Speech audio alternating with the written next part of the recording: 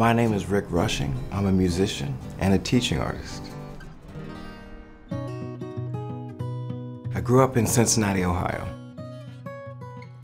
I've been playing the guitar since about 2001 when I moved to Chattanooga. I started playing guitar late for most guitar players. I was around 23 and my guitar teacher said, "You gotta work hard."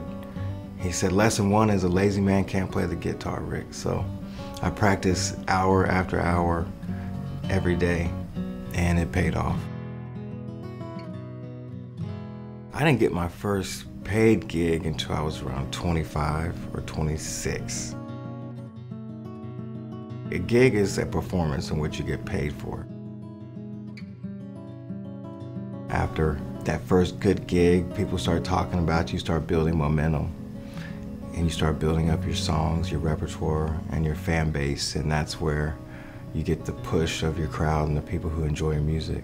So it doesn't happen overnight. It takes a while before you start getting paid to gig. So don't be frustrated. Just keep adding to your set list. Keep adding songs. Keep building up your repertoire.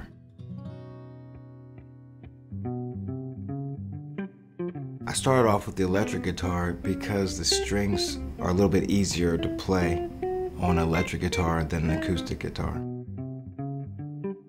The electric guitar lends itself more to the blues because of the bends and the vibrato and being able to make it sound like a singer. The blues to me is a feeling and how you're feeling in that moment, and it's never going to be perfect. It's going to be how you interpret it. The blues gives you a voice. The blues gives you a chance to vocalize your problems and to solve your problems as well through music. So the blues are healing because they help you to analyze what you're going through or situations and allow you to tell stories.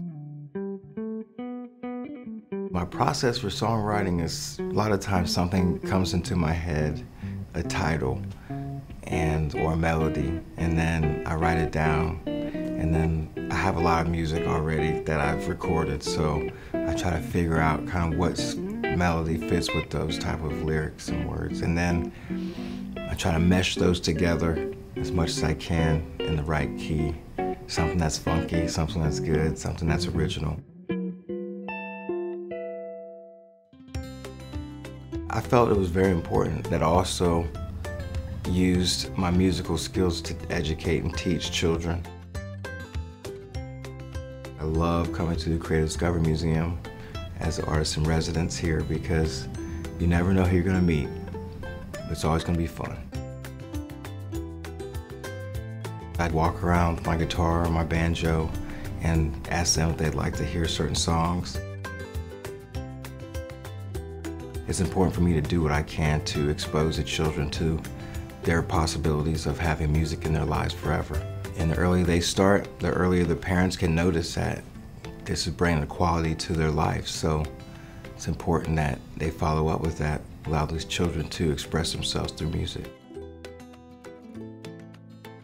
If you want to play guitar, learn how to play the blues because it's an easier way to learn the chords on the guitar. It's an easier way to learn how to play scales on a guitar, and it's an easy way to learn songs. You're never too old to learn. I've been playing for 20 years, and now I can hear a song and I can say, I want to learn that, and I can play it back, and I can pick it up, and I can learn it, and I can teach the band.